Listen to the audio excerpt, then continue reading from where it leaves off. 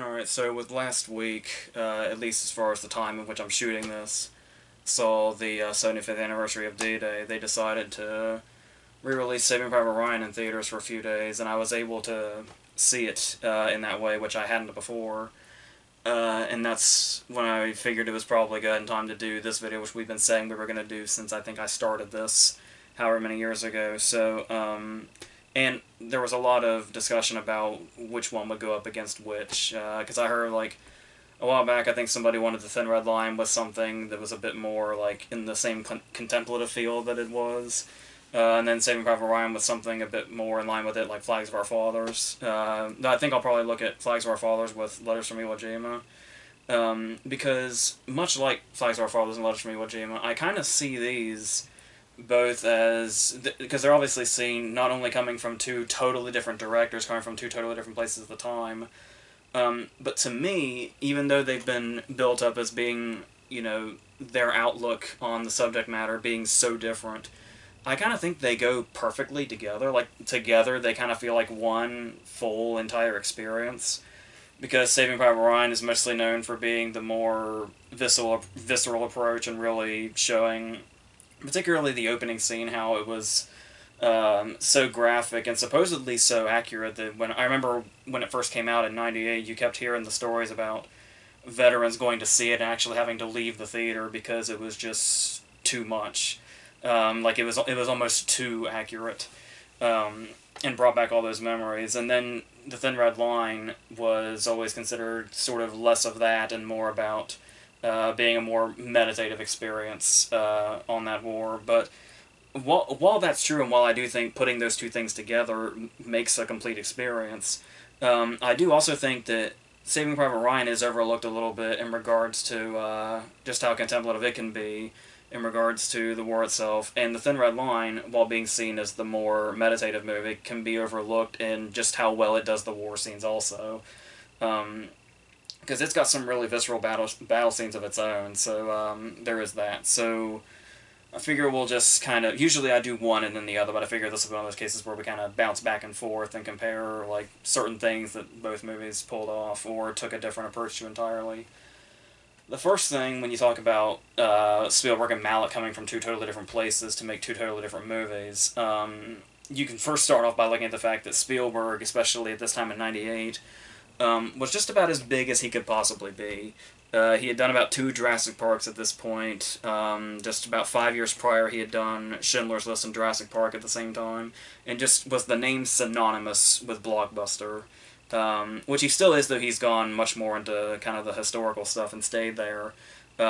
Just this name that's basically associated with the big blockbuster movies. And Malick was coming off a really, really long absence, like over 20 years we're talking, where he had made a movie and then just disappeared off the face of the earth, seemingly. And then it kind of slowly got built up that he might be coming back, and it might be The Thin Red Line, which was a novel by James Joyce that had already been made into a movie with Keir Dullea from 2001.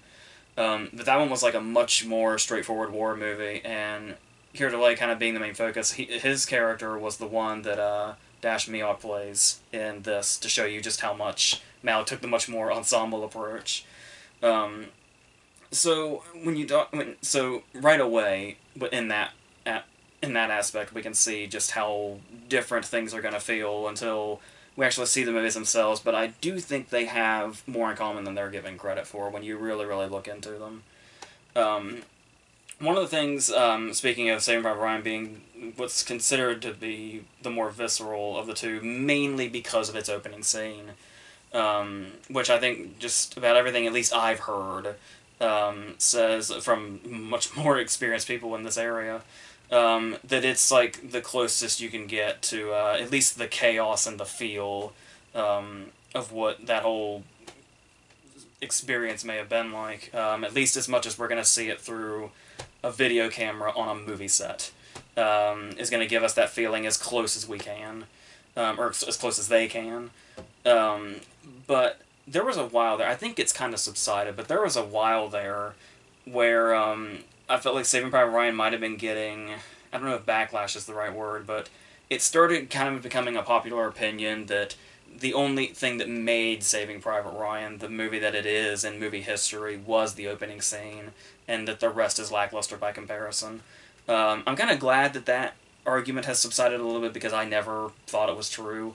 There's a lot that Saving Private Ryan has going for, and I think a lot of that is how well it treats its characters. Because when you start off, because the thing that The Thin Red Line does about using its characters and how we see them is, yeah, in Private Ryan we do kind of get to know each individual character, and we kind of get to see how their brotherhood and camaraderie was close. It's sometimes closer in circumstances like how Mellish and Caparzo seemed kind of closer, that you can kind of branch off as they were closer to each other than maybe other people in the group. But then there was also Miller and Horvath seemed kind of, there was kind of a bit of a partnership there also, despite the fact they were all certainly, you know, just one group. But the thing also is that we got, you know, their backgrounds, and they were established really well, and we could kind of feel like we knew them in a sense as the movie kept going.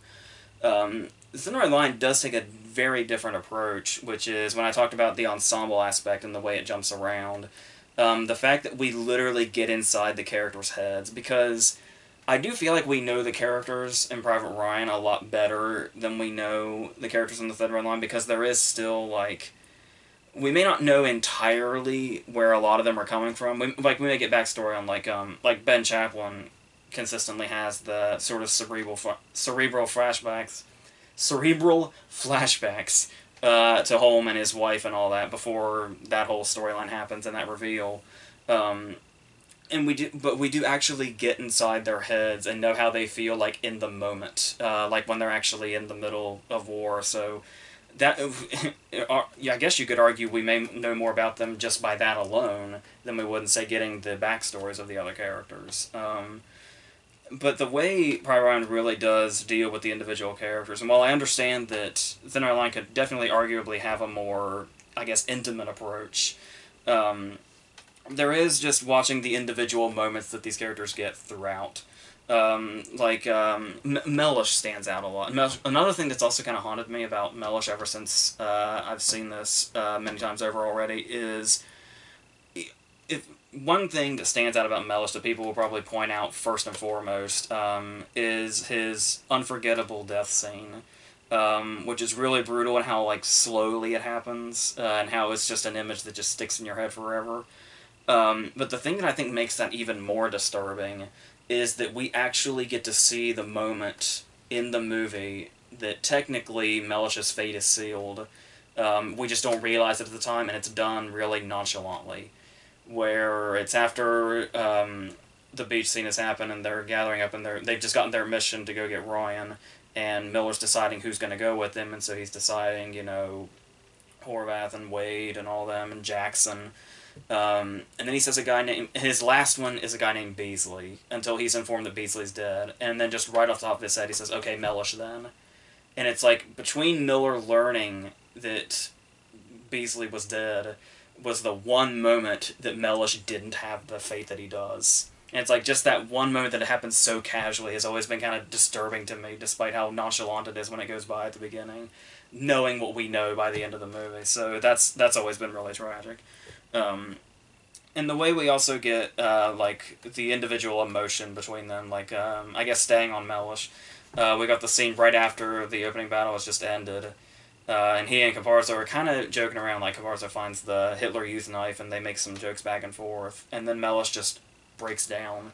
Like, the fact that he can go from laughing and joking around to breaking down just within a second, because of the environment they're in, just really shows something right off. And the whole seeing Miller and how his hands shake and how he just seems constantly on the verge of a breakdown, but he's got to, because he's the leader of this group, he's got to really stand his ground, and because it's basically his duty to remain stone-faced and lead them. But the fact that in, like, you know, Tom Hanks' eyes and the way he moves, we can just see the breaking down happening. And then the scene in the middle when he basically confesses to them, because he's been kind of hiding what his life was before this, and when he explains to them that he was really just a teacher, and that he's such a changed person by all this, and he's seen so much at this point that he's terrified that his wife won't even recognize him when he comes home. which is really powerful stuff. And that's another thing that I think Private Ryan doesn't get much credit for is people kind of assume because there's so much action in it that the dialogue might not be that great or the dialogue might not be a priority. Um, but with Robert Rodat writing it, I do think there's a lot in there where, like I said, it's probably a more contemplative movie than it gets credit for. Even though Spielberg does take the approach of telling the story and showing the emotion much more through visuals and the action itself. Um, but when we do have these moments, like, Miller talking about that, or Wade talking about his mom in the church, and just them kind of giving these little, letting us get in their heads a little bit or in their past. Um, but I think another thing that's really strong in the writing is how they treat Ryan throughout the movie versus after they find him. Where, like, there's this, especially with Edward Burns' character, there's, like, this constant resentment, where they know that the reasonings, basically, that Harvey Presnell would send them to do this when they're here for another job entirely, to go get one guy at the expense of potentially all 8 of them. And it's very clear, and he makes it very clear throughout the movie, just where exactly a resentment can come from that. And then he's obviously feuding with Miller a lot over it, and always, I guess threatening to defy him and basically leave the whole mission and all that. Which makes it even more beautiful when he's the one there as, one of the ones there as Miller is dying, and we see just how much of, respect he had for him overall. But even so, leading up to this, he's the one that's kind of the most sort of, like, the only time, like, it's after they found Ryan, and it's right before the final battle scene with the bridge, where it's he's kind of telling the story about the woman that he met prior to this, and it's like the one time that we kind of see Edward Burns not so intense throughout the movie, and it's because there's this contrast of when he finally does meet Ryan, this person he's resented this whole time, and they've already lost Wade and Capazzo because of him, or because of this mission, I guess you could say. But then there's that moment where once Ryan is informed of what's happened to his brothers and that the mission is to get him out of there and take him home, his refusal and the fact that he has his own brotherhood here and brothers that he refuses to leave behind and abandon, you can kind of immediately see the shift where everyone starts to have more of an understanding of he is one of us, just in a different situation. Like, he may not have been there for the beach, but he's already established, just as much of a brotherhood here. Especially since his real life brothers, he has no more now. Like, that's what started this whole thing off. And then there's that, we kind of see that unspoken understanding between them, when he, like, saves his life during this final battle, and we kind of see that they're on the same page, and I think that's just really, really beautiful character work with Edward Burns' character, and that's a lot in the writing too. So I don't think it gets enough credit for stuff like that.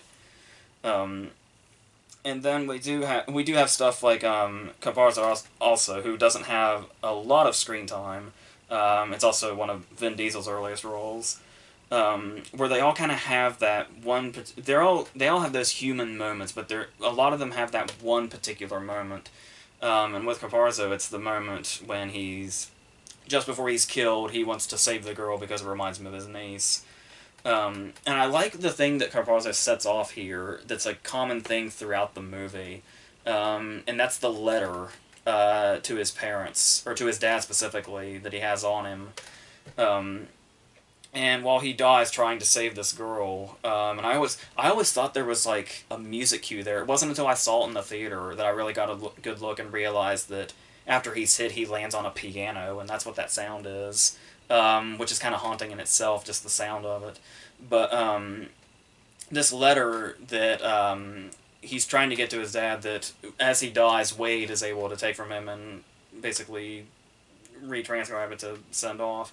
But then just the way it kind of constantly changes hands until it inevitably ends up in Ryan's hands. It's like there's still that sort of connection between Ryan and a character he never met.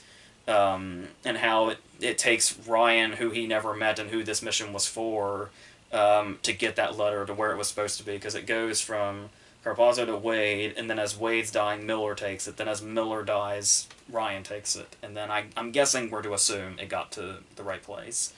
So I thought that was a nice little kind of unspoken chain throughout the movie. Like, nobody ever mentions the letter out loud, I don't think, after Carbarzo dies. So I thought that was really well done also. Um, and then there is a character that I guess you could say is a bit of a, I guess, controversial character, I guess you could say. Because people seem to have, from what I've heard anyway, people have very passionate opinions about Upham, Jeremy Davies' character.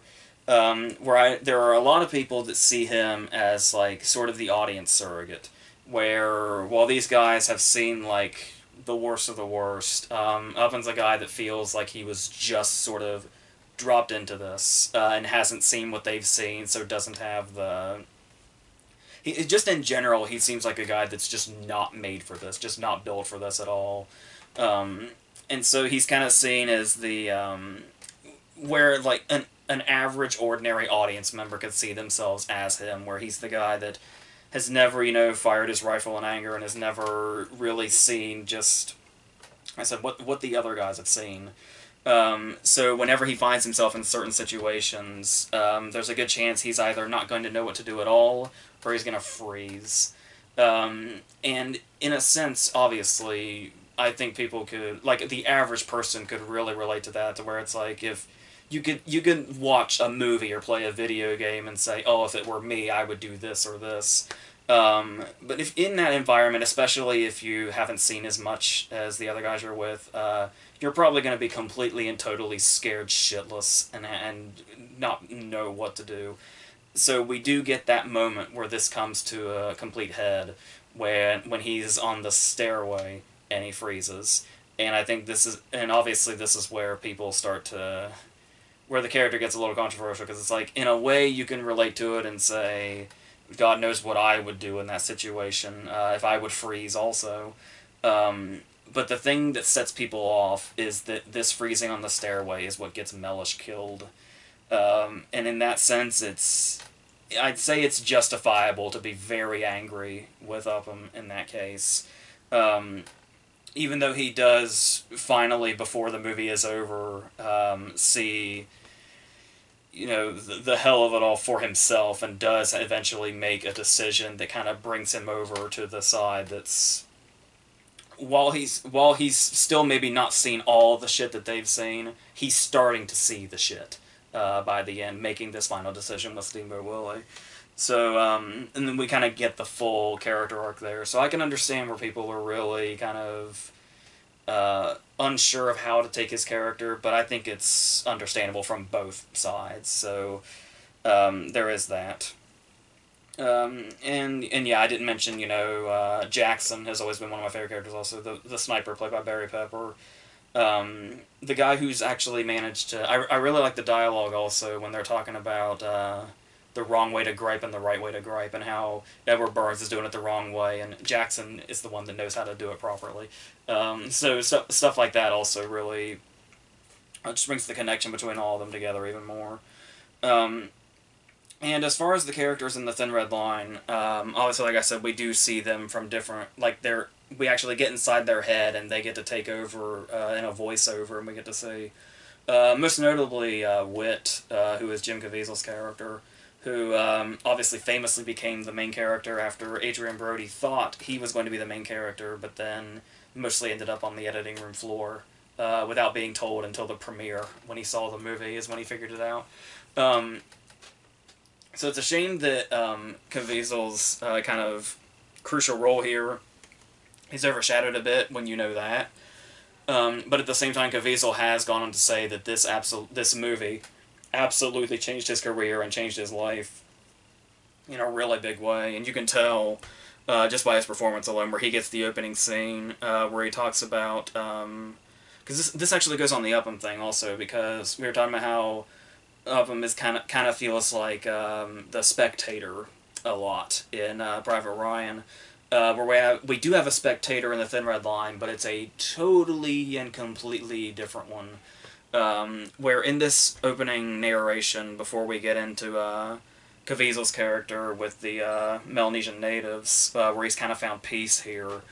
Um, we're basically told that the spectator of this movie is nature itself, and basically the earth itself.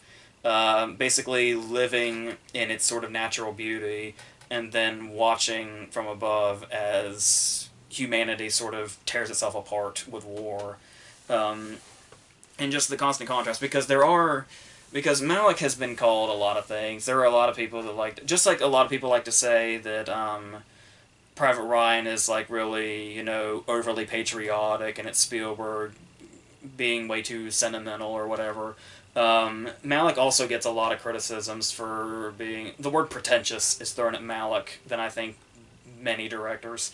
Um, but the thing about, especially his fascination with nature, and I have made those jokes in the past, especially with his more recent movies, how he'll linger more on something that seems insignificant rather than, sticking with a scene. But in The Thin Red Line, it's like a whole other... I mean, you can make arguments for those other movies, but as far as The Thin Red Line goes, the fact that it's basically... the whole movie is told through nature's perspective is like a really just a thought-provoking thing in general, and this really beautiful way to tell the story, and the way that those shots, every time he lingers on nature, it's kind of, you can just see the contrast of it, and it sort of living its natural life and beauty, and then the carnage in the middle of it. Hence the scene where, like, we see the sun coming through the trees and all that, and there's the moment where I think one of them is laying there and, like, reaches out to a plant, which is sort of nerve-wracking because it kind of reminds you of the famous ending of All Quiet on the Western Front, when the guy reaches out for the butterfly and gets himself killed. Feels very reminiscent of that, almost like it's a callback to that intentionally. But I don't think that, like I said, I think the whole looking at the... because usually when you have... I don't want to completely generalize, but there are times where you'll find that one person likes one of these movies, so they find every way they can to be condescending towards the other. So, like, if people love The Thin Red Line, they might be prone to say Saving Private Ryan is, too sentimental, too patriotic or whatever, or over-patriotic or whatever, pandering, whatever they want to say. Whereas if somebody likes Saving Private Ryan and doesn't like The Thin Red Line, they might say that Malick's being pretentious and all that. And I think that's just really, really counterproductive. And what I was saying at the beginning, when it feels like a complete experience where it's like Saving Private Ryan, we see the worst of the worst, and then The Thin Red Line gives us the time to, like, meditate on it, even though it also has a lot of the battle scenes in it also. But there's... and also the way they handle, like... I was going to talk more about the characters after I talked about Caviezel. I got sidetracked with what Caviezel was talking about at the beginning. Some of the real standout characters here are... two of the characters that really stand out when a lot of people talk about it are Staros and Tall. Elias Koteas and Nick Nolte, and their whole storyline. And yeah, it's... what I really love is another sort of contrast. There's a lot of one thing contrasting with another in this movie, and I think that's another thing that makes it so beautiful and combative with itself, is we've got Staros over here is this really sort of... he's definitely got like a sensitivity inside him, and he's the one where when he sees certain death, he wants to make sure that regardless of the mission, that doesn't happen to his men. Like, he can't willingly just escort them to their deaths like that, despite the fact that he's being ordered to by Tall, who is this extreme... like, obviously, Koteas' performance is this really amazingly subtle, sort of sensitive thing, perfectly contrasting the absolute fucking powerhouse that is Nick Nolte in this movie. Easily one of his best performances, and that's a pretty high bar. And there's this... I really love the moment when they're all... I think it's after all this, and Nolte's standing there, and they're all kind of on the ground. And it just says everything about his character in one image.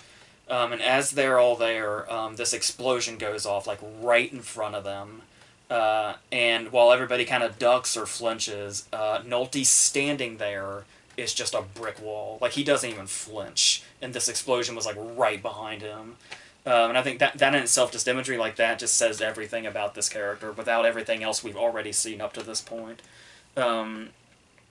And the way we sort of have that that whole battle within itself between those two characters, and then it says a lot about, you know, the whole situation itself. But then there's also when you want to compare it to another scene in Private Ryan, when at some point the characters have to reach this moment of defiance, and how both characters that make that decision end up paying the price for it in one way or another. Because here you've obviously got Stars saying that he won't do that, and it results in him being sent home, despite making what many would believe to be a noble decision. And then with Private Ryan, we've got the scene with the radar station, when obviously they're still feeling resentment and they're saying, you know, going to get one particular person is not our job. Our job is to do what we came here to do. So when they reach this radar station, Miller comes to the conclusion that if we're going to do this, then we're also going to do what we came here to do, and we're going to, you know, take this. So this decision obviously ultimately leads to actually a couple of things, because there's the whole release of Steamboat Willie, which obviously ends up indirectly leading to Miller's death. But then there's also the loss of Wade happens in this scene. And we finally get the scene where we were talking about how Miller has all that inside him, and we do finally, when nobody's around, we finally get to see him break down. So it's like, in a way, we feel like we understand why they think they would make the right decision, but then, like I said, at the same time, it's inevitable that they pay some kind of price for it. So I thought that was beautifully handled in two totally different ways in both movies as well. And also the little ways they touch on home life. Like we talked about, the Ben Chaplin scenes really stand out, and like I said, how cerebral they feel when we see him with his wife and those memories, and how, like, it's to the point that we're not even totally sure if we're looking at like fantasies of him getting back home or memories that have already happened at home. And then we have stuff like I'm talking about, even in dialogue, when Miller talks about, you know, how will his wife see him, will she recognize him? But another scene that really stands out is one at the beginning, where you can kind of see it, you can take it like both metaphorically and literally, when Mrs. Ryan is about to be informed about the deaths of the other brothers. And it's the car coming up like this really long road, and it's like, you can obviously, you can see the metaphor of the long road of, for both of them. Like for her, it's a really, really long road because she knows what this means. She just doesn't know like what exactly has happened and how many of her kids are dead and all that, and just the anticipation of that car coming. But then it's also, from their perspective, it's got to be a long road for them, knowing once they get to the end of this road, they've got to tell her what's happened and that 3 of her sons are dead. So that, I always thought that was really well handled also. And then you have these moments like I said, more individual moments with the Thin Red Line cast would be, we talked about some of the individual death scenes here in Private Ryan. We've also got Woody Harrelson's really memorable death scene. When the great thing about this character is that this moment where he is pulled the pin off the grenade, and he has to throw himself against like this embankment in order to not make this mistake, where he talks about like the first thing he screams after it happens is it was such a recruit thing to do, like it was such a rookie mistake to make, but like his very first instinct was to make sure that nobody else paid the price for his mistake, so he just throws himself up against the wall. And that's really, and this moment really kind of comes to a head when Caviezel's there to basically say, you know, you didn't let us down by doing that and making that instinctive decision so quickly. So, and the fact that that was his first instinct is like really says something about a character that we really didn't know too well, no more or less than we know some of the other characters. But moments like that just completely make them stand out. And then there was also, what else do we have? There's the Sean Penn character. And the fact that he's kind of the, almost feels like kind of the all-seeing one, where it's like, no matter which character we branch off to and which story we kind of get and which way we kind of follow, whether it be, you know, Nolte or John Cusack or Caviezel or any of them, we always kind of seem to find our way back to Penn. And so that character's kind of there to add sort of a, like, it can almost seem like it's all over the place, but it feels with him like there's a sort of cohesion, the way we kind of see all the guys individually. It always feels like we have a place to come back to, which kind of gives it a feel of like, a bit of an organization to make, I guess, make the movie easier to. It could have made they could have made the movie a bit harder to sort of differentiate and all that, but everything feels like it, and it could have been felt a bit too disjointed. Like they wouldn't have felt too much like a brother. Like we were bouncing around too much. The way we see in Private Ryan, where they're all kind of always together. Penn's character kind of feels like that cohesion that we need to really feel that. So I really like that that's in here. And then what else? One thing I wanted to mention also was the thing that really I can't speak too much on this with the Thin Red Line, but because I just saw Saving Private Ryan in a theater, it had never really occurred to me how good the sound is. Like that's how I was noticing when Cavarzzo Falls on a Piano was the first time I noticed that was in a theater. When I could tell the difference, and then there was the whole opening scene in a theater is a totally different experience than watching it, say, on a TV or a laptop or something. And then you've got this one scene that really stands out when they're in the church, I think it is, and they're just kind of all lit only by candlelight, and they're all kind of telling their stories. Most notably Wade's story about his mom. But when we kind of hear the noise in the background and we see like flashes, and in some cases it sounds like thunder and lightning. It sounds like thunder and looks like lightning, and then other times it could be the sound and the appearance of bombs going off or explosions in the way distance. And what it sounded like to me was it was like alternating, like to the point to where you're never quite sure if you're, hearing bombs going off or not, and that sort of almost paranoia about it. And I could swear the sound was going back and forth between it being the sound of thunder and lightning and then the sound of explosions in the distance. And it just kind of alternated. So I thought that was really well done also, assuming that's what they were doing. And the scores also are worth noting for both of these, where obviously Williams brings something really memorable to Private Ryan. If there's one moment that kind of stands out in a weird way, it would probably be the dog tag scene, which is a scene that I love when they're going through the dog tags and they're looking for Ryan, and Wade has to intervene as the guys are walking by, because it's like throwing these guys as dog tags around like they're nothing is basically like you might as well be throwing around the men themselves as their other brothers walk by. But anyway, that scene, the score in that scene almost seemed kind of weird, like it was left over from like his Home Alone score or something, which it seemed bizarre at the time, and I'd never really noticed it until I heard it in the theater. But apart from that, that's great. But obviously, Zimmer's score for The Thin Red Line is like the stuff of legend.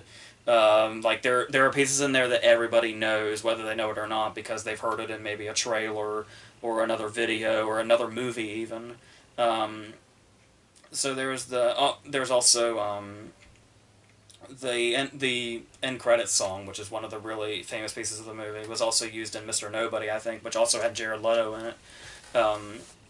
So that also really stands out. Also, I've heard some people claim that Zimmer's score for Thin Red Line might be one of the very best scores of like all time, and I don't think many people would argue with that. So, I'm trying to figure out if there's anything else I really wanted to touch on here.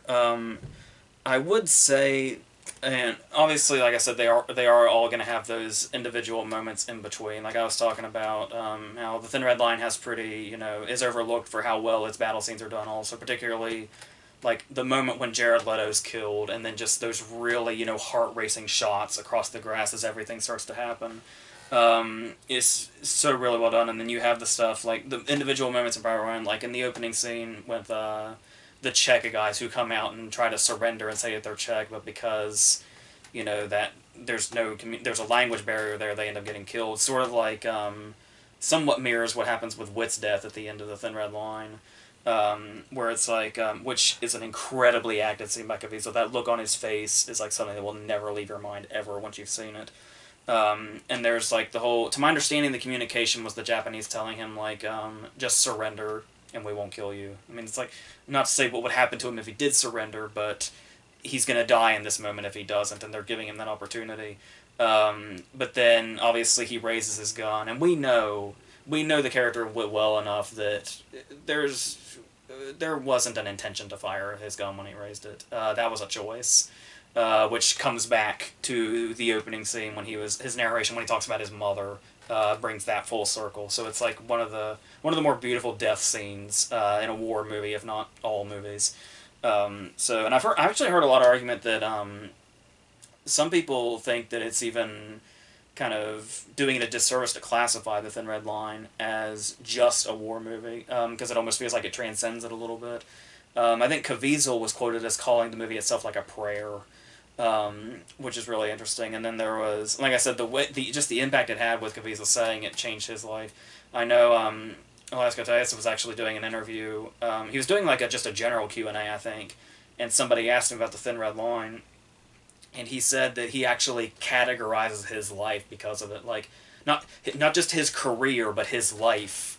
He categorizes as what happened before The Thin Red Line and what happened after The Thin Red Line. So it's like that kind of power is something you can only see with maybe a handful of movies. And the impact and the effect that this movie has had on just its cast and its viewers and all that just seems to have really been... Because the thing about it was, and I'm almost ashamed to admit it now, but I used to not be much of a Malick fan. I think this was my first Malick movie, and I was probably a bit too young when I saw it to really appreciate what Malick was doing.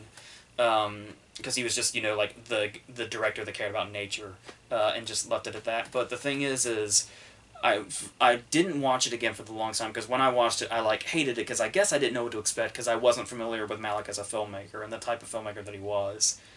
So a long time passed, and I desperately need to get the Criterion Blu-ray. I really do.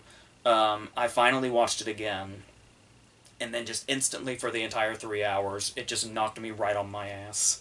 And I was almost to the point that it did not even feel like the same movie I saw when I was younger. It's like I did not know this movie after I had seen it the first time, and in that second time, like I said, it just felt like an entirely different movie. And once I kind of got to know Malick as a filmmaker also, and get the general idea of what, he was doing when he made it, and the things he was trying to say and convey and all that. And it's just a beautiful goddamn movie. It really is. I would say if I had to choose between the two, I'd probably go more towards Private Ryan, only because I love the characters in it, and I'm just kind of a sucker for a narrative. It's definitely a much more narrative-driven movie than The Thin Red Line is. But I mean, that's the lack of narrative is many of the strengths of The Thin Red Line, where it is just more about the experience itself and thinking about in everything that it leads to thinking about, and the whole, like I said, just the whole being a meditative process on everything that we see leading up to it. And it's like, and yeah, you watch Private Ryan and you watch The Thin Red Line. Thin Red Line is probably the one you're going to be thinking about a lot more, for sure. But I still think that sort of takes, Private Ryan is still kind of overlooked in how much it can do that also, even though it's just mainly seen as the more graphic and visceral of the two. But I think they both really accomplish the same thing. Like I said, watching them together, different as they seem and from two totally different perspectives as they seem, I feel like together they make one really complete experience. So that's how I feel about these. So the next one is going to be another Versus that I've had planned for a while, and then we're gonna we're gonna talk about Kevin Costner's baseball movies. So because the next screening they're doing, classic screening they're doing, is for Field of Dreams, so I'll be catching that over the next weekend, and then we'll talk about those. So until all that, I think that's it for this.